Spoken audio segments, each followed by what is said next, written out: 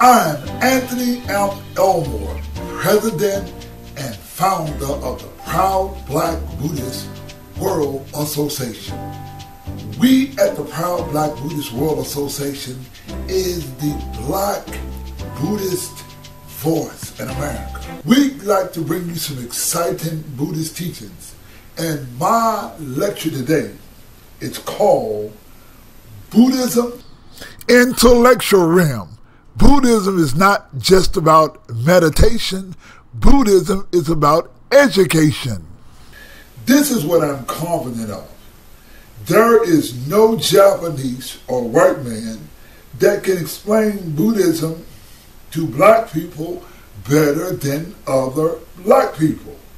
I am black and I understand the black culture, and I can get into deep Buddhist theory and I can explain Buddhism black style. Now, Nichiren Shonin writes in the Go Show. Now, the Go Show is called The True Aspect of All Phenomena. And this is what Nichiren writes. He says, quote, "Be sure to strengthen your faith and receive the protection of Shakyamuni, many treasures, and the Buddhas of the 10 directions." He goes on further. "Exert yourself in the two ways of practice and study. Without practice and study, there can be no Buddhism." He goes on further. "You must not only persevere yourself, you must also teach others. Both practice and study arise from faith. Teach others to the best of your ability, even if it is only a single sentence or phrase." Unquote. See, Nichiren Shonin teaches us to exert ourselves in practice and study. He also admonishes us to teach others to the best of our ability. Now, what we want to do, or what we at the Proud Black Buddhists want to do, we want to create an intellectual culture. A culture whereas we're discussing Buddhism, we're teaching Buddhism, and we want to be intellectually sound about our teachings and the doctrines of Buddhism. This is why we need black voices, we need black teachers.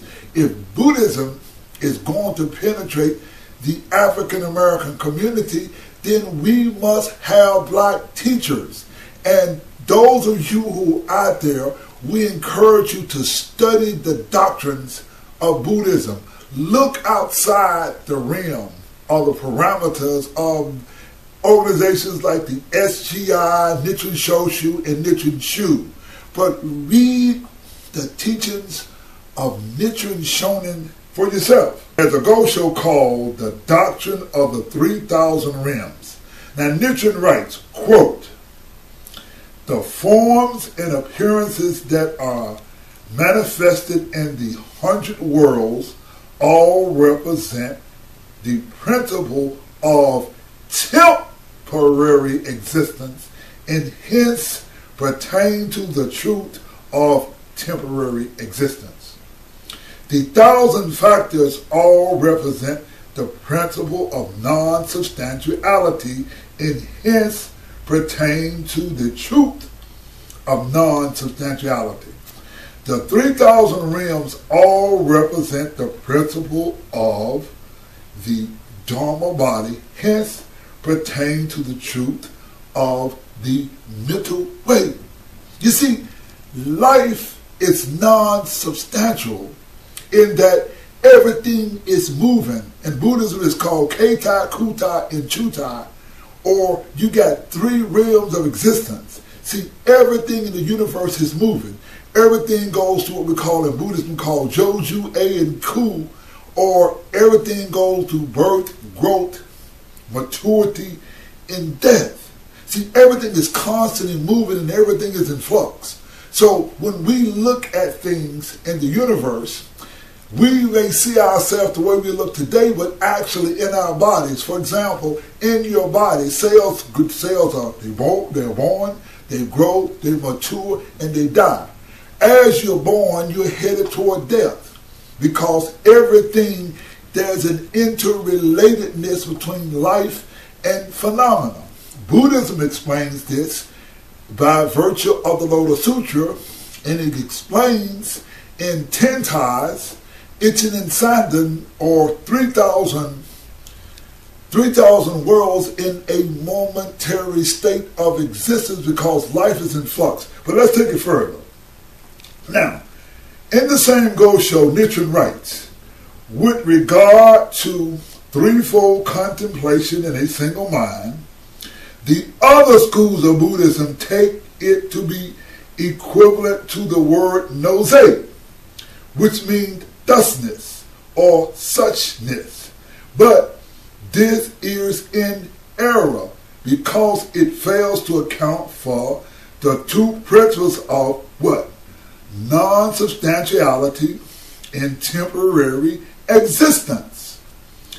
They make this error because they do not understand the interpretation set forward by Tentai and Na Yue. In our school, we follow the interpretation set forward in the commentaries of Tentai, which gives 3 readings to each of the 10 factors. Reading them 3 times, we produce great benefit. The first reading, say no, this appearance is thus, indicate that each of the 10 factors, such as appearance, nature, entity, power, is thus.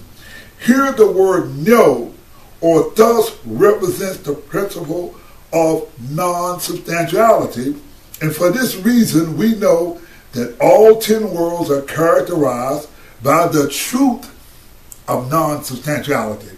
Now, for those of you who are coming in the middle of this and don't know anything about Buddhism, see, the Lotus Sutra explains that we live in 3,000 worlds in a momentary state of existence. Now, in the momentary state of existence, there's what is called the 10 aspects. All phenomena has what? An appearance, a nature, and an entity. So an appearance, a nature, and an entity creates what is a power, which is 4, and a power creates an influence. And an influence comes because of an inherent cause. An inherent cause comes because of a relationship. And a relationship comes because of a latent effect. And a latent effect happens because of a manifest effect. And a manifest effect happens because of a consistency of beginning and end.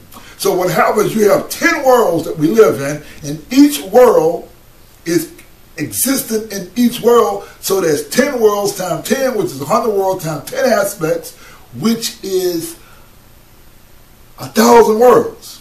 So 1,000 worlds times the 3 realms. Now the 3 realms are the realms of the 5 components. Now the realms of the 5 components is number 1. You got that, and the realm of the 5 components is this. Every phenomenon has an appearance, then there's a perception, a conception, a volition, and a consciousness. Then you got the world of living beings, and then you got the environment. So what happens is, this is the theory of Nichiren Shonin. Now, please understand that all Buddhist teachings are not alike. The only true Buddhist teachings is the Lotus Sutra, because the Lotus Sutra deals with the concept of non-substantiality. Now, in 2012, scientists discovered what is called the Higgs boson, that is better known as the God particle. See, in the view of life, we look at life that says nothingness. See, in Buddhism, or in non-substantiality, there's no such thing as emptiness or nothingness, because even when you look out into space, there is an energy field that actually, there are particles that's not matter, that's not energy, but it is a field. The field of cause and effect exists in all phenomena. Now this is called Myo. Now, Buddhism gets quite complicated. So what I want to do, I want to first of all show you a 1-minute video that explains the Higgs boson concept.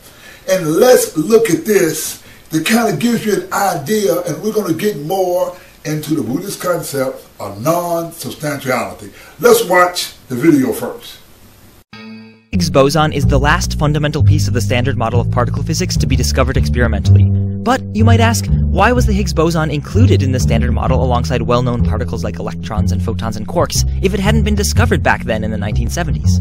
Good question. There are two main reasons. First, just like the electron is an excitation in the electron field, the Higgs boson is simply a particle which is an excitation of the everywhere permeating Higgs field. The Higgs field, in turn, plays an integral role in our model for the weak nuclear force. In particular, the Higgs field helps explain why it's so weak. We'll talk more about this in a later video, but even though weak nuclear theory was confirmed in the 1980s, in the equations, the Higgs field is so inextricably jumbled with the weak force that until now we've been unable to confirm its actual and independent existence. The second reason to include the Higgs in the standard model is some jargony business about the Higgs field giving other particles mass. But why does stuff need to be given mass in the first place? Isn't mass just an intrinsic property of matter, like electric charge? Well, in particle physics, no. Remember that in the standard model, we first write down a mathematical ingredients list of all the particles that we think are in nature, and their properties. You can watch my Theory of Everything video for a quick refresher. We then run this list through a big fancy mathematical machine, which spits out equations that tell us how these particles behave. Except, if we try to include mass as a property for the particles on our ingredients list, the math machine breaks. Maybe mass was a poor choice. But most particles we observe in nature do have mass, so we have to figure out some clever way of using ingredients that will spit out mass in the final equations without it being an input. Kind of like how you can let yeast, sugar, and water ferment into alcohol that wasn't there to begin with. And as you may be thirstily anticipating, the solution is to toss a yeasty Higgs field in with the other ingredients of the standard model, so that when we let the math ferment, we get out particles that have mass. But this model also brews up something we didn't intend, a solitary Higgs particle, the infamous boson.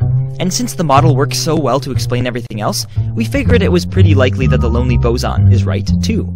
To summarize, the Higgs boson is a particle which is a leftover excitation of the Higgs field, which in turn was needed in the standard model to 1. Explain the weak nuclear force, and 2. Explain why any of the other particles have mass at all. However, the boson is the only bit of the Higgs field which is independently verifiable, precisely because the other bits are tangled up in the weak nuclear force and in giving particles mass.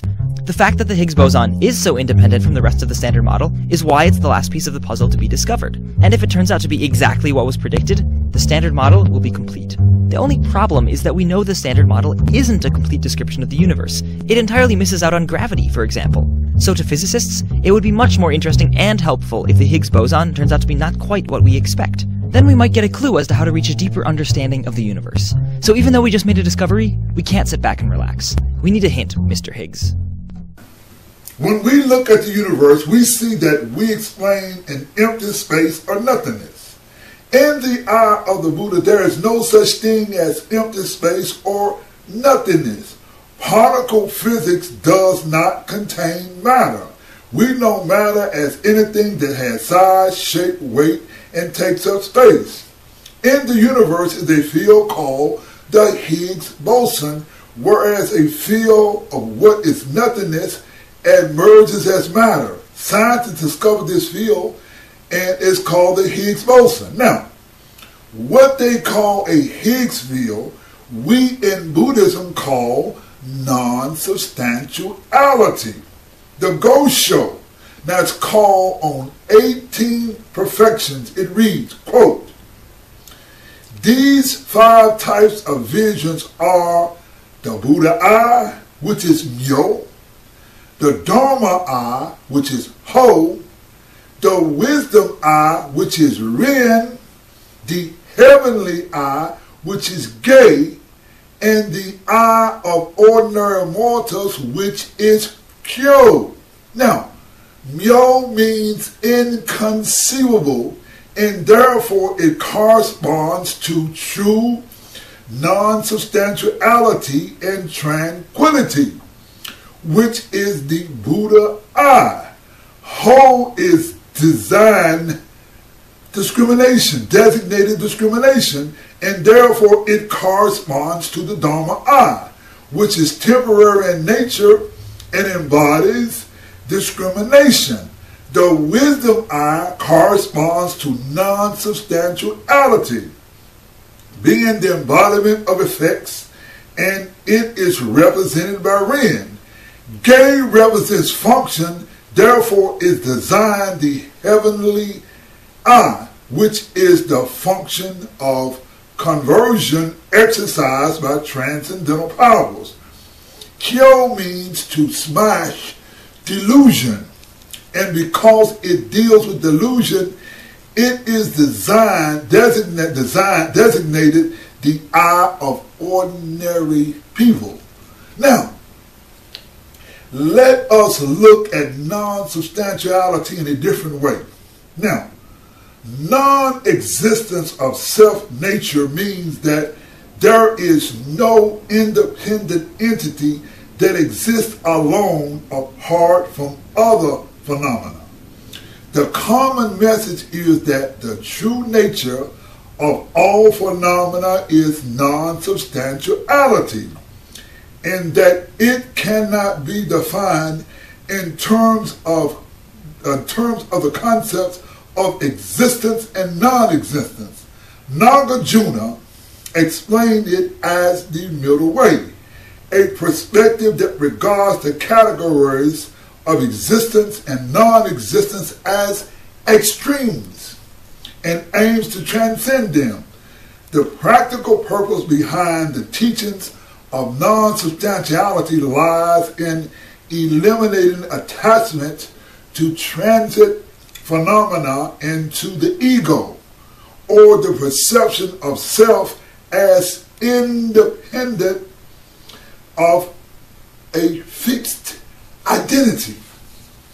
Now, that gets kind of complicated. Now, in the Gosho, it's called On Attaining Buddhahood. Nichiren kind of breaks non-substantiality down this way. He says, what does Myo signify? It's simply the mysterious nature of our life from moment to moment, which the mind cannot comprehend or words express. When we look into our own minds at any moment, we perceive neither color nor form to verify that it exists. Yet, we still cannot say it does not exist, for many different thoughts continually occur.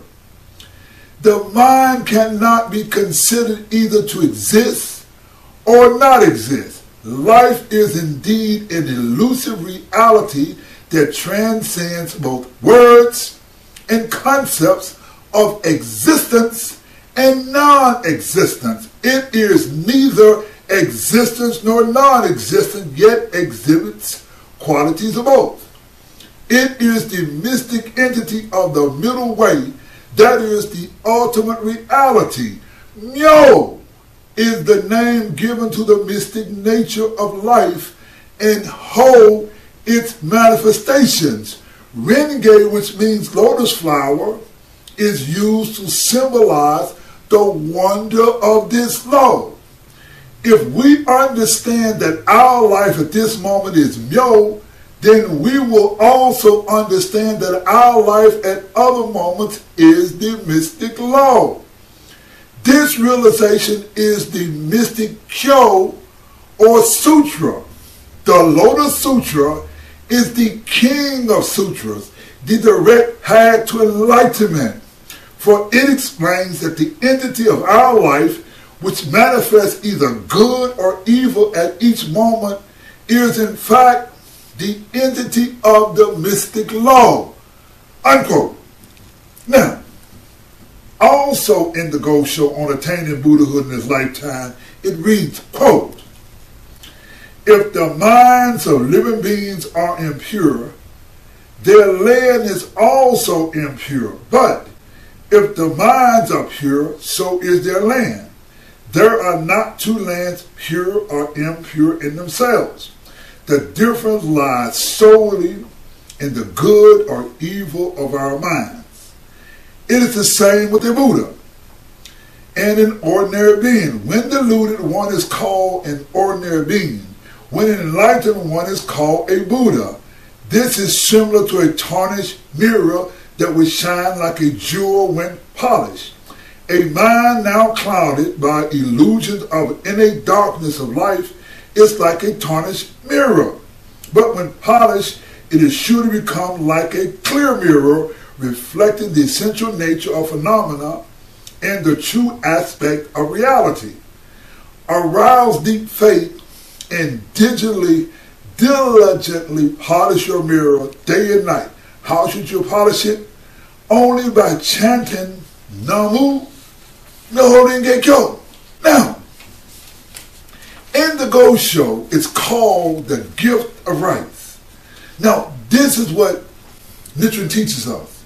In the gift of rights, he says, the true path lies in affairs of this world. The Golden Light Sutra states, quote, to have a profound knowledge of this world is itself Buddhism. He goes on further. The Nirvana Sutra states all of the non-Buddhist scriptures and writings of society are themselves Buddhist teachings, not non-Buddhist teachings. He goes on further. He says, when the great teacher Milo compared these passages with the one from the 6th volume of the Lotus Sutra that reads, quote, no worldly affairs of life or work are ever contrary to the true reality. He revealed their meanings and pointed out that although the first two sutras are profound, since their meanings is still shallow and fail to approach that of the Lotus Sutra, they relate to secular matters in terms of Buddhism, whereas the Lotus Sutra explains that in the end, secular matters are the entirety of Buddhism. Unquote. Now, non-substantiality teaches us that there is an interrelatedness of life and all phenomena. We are connected as one. To black people, specifically the Buddhist sects, the SGI, Nichiren Shoshu, Nichiren Shu, these Buddhist sects purposefully extricate all black culture, history, and language from the Buddhist teachings. You do not get a clear picture of the Buddhist teaching from the Asians or the Japanese. Now, I'm going to put it to you, ladies and gentlemen, from the standpoint of a black man who knows his history and who makes Buddhism inclusive of our history, culture, and language. Let me bring it to you in a clear and concise way. Now, on April the 16th, 1963, Dr. Martin Luther King wrote a letter from the Birmingham jail. Dr. Martin Luther King understood the Buddhist concept of interrelatedness of life in our environment. He wrote this in 1963, and this is what Dr. Martin Luther King wrote. Now, the Japanese are not going to tell you this because they're going to have you thinking that Buddhism is outside your everyday life, and they're not going to give credit to our great teachers who can teach us about life and teach us about Buddhism, or they're not going to include Dr. Martin Luther King. But Dr. Anthony F. Elmore teaches a Buddhism inclusive of our black history culture. Now, this is what Dr. King wrote, and he goes straight to Buddhism. He says, quote, in a real sense, all life is interrelated. All men are caught in an inescapable network of mutuality, tied in a single garment of destiny. Whatever affects one directly affects all indirectly. I can never be what I ought to be until you are what you ought to be, and you can never be what you ought to be until I am what I ought to be. This is the interrelated structure of reality. This is what I'm most proud of, is the fact that we can explain Buddhism inclusive of black culture. Dr. Martin Luther King hit it on the button because he tied in the interrelated relationship of life in all phenomena and all people. Let me bring this lecture to a close. I am Anthony F. Elmore, President and founder of the Proud Black Buddhist World Association, bringing you a Black Buddhist lecture, Buddhism's Intellectual Realm. Thank you very much.